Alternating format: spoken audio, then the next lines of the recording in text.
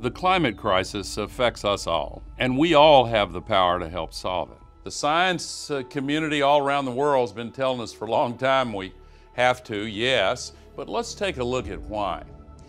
The sky is a very thin shell of atmosphere surrounding the planet, and we're putting into that thin space 110 million tons of man-made global warming pollution every 24 hours, and it's building up and it's trapping heat. The energy from the sun comes in the form of light, and it warms up the planet, and then that heat energy is re-radiated back into space, and some of it is caught by the natural greenhouse gas layer, and that's a good thing.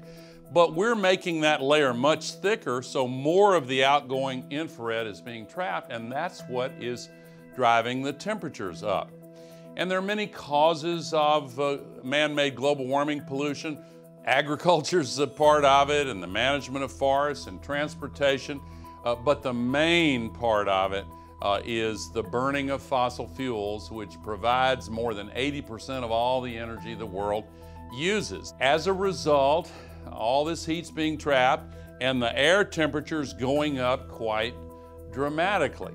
And this is causing record-breaking years. 16 of the 17 hottest years ever measured with instruments have been since 2001.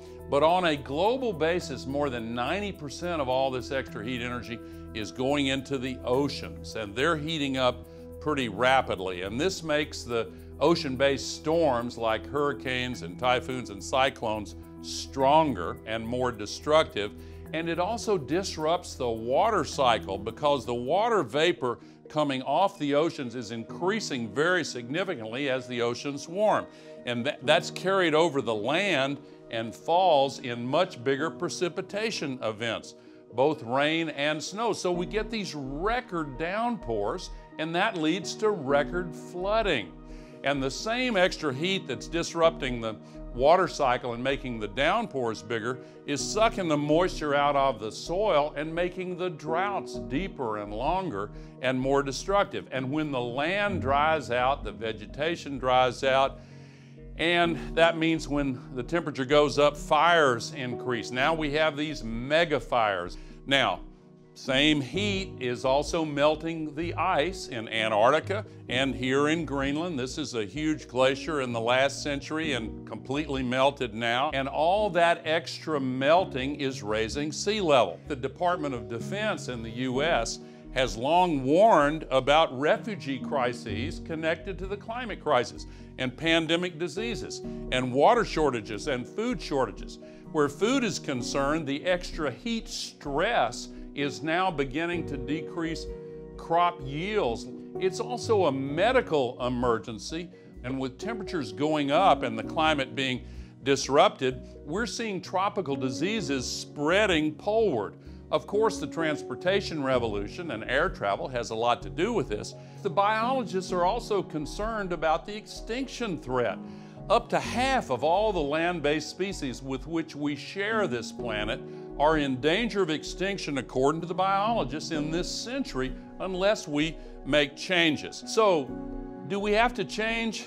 Yes, we do. But fortunately, every hour the Earth gets as much energy from the sun to supply all of the energy the entire global economy uses for an entire year. There's an exponential curve with wind power being used all over the world, and it could supply 40 times as much electricity as the entire world uses. At the Paris negotiations, virtually every nation in the entire world agreed to phase down greenhouse gas pollution to net zero emissions as early in the second half of this century as possible. And we're seeing marches and demonstrations and demands at the ballot box for the kinds of changes that are needed. So please use your voice and your vote and your choices in the marketplace and in your life like your world depends on it, because your world depends on it. Thank you.